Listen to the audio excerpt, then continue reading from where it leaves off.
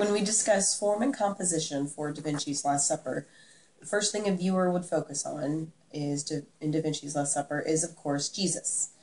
He is centered in the mural painting, extending his arms with his disciples seated at his sides.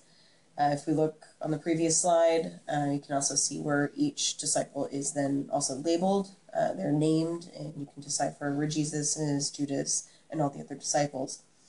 It is clear that they are balanced, with 6 and 6 on either his left or right side, and they're symmetrical in their composition, somewhat in groups of 3. The 3 tends to be a theme throughout the painting, somewhat perhaps referencing the concept of the Trinity in Christianity, the Father, Son, and Holy Ghost. There are 3 windows behind them. The disciples are in groups of 3.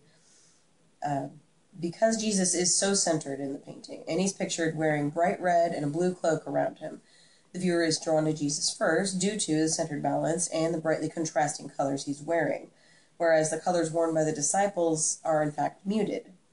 The entire painting is definitely organized and controlled. Like as previously stated, Da Vinci was very meticulous, took his time in all of his thought and his execution of his paintings.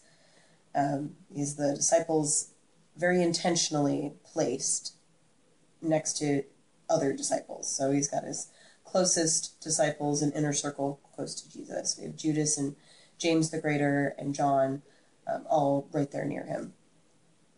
Da Vinci was meticulous and calculating. He took years to complete the painting, and every aspect is intentional. There are no accidents.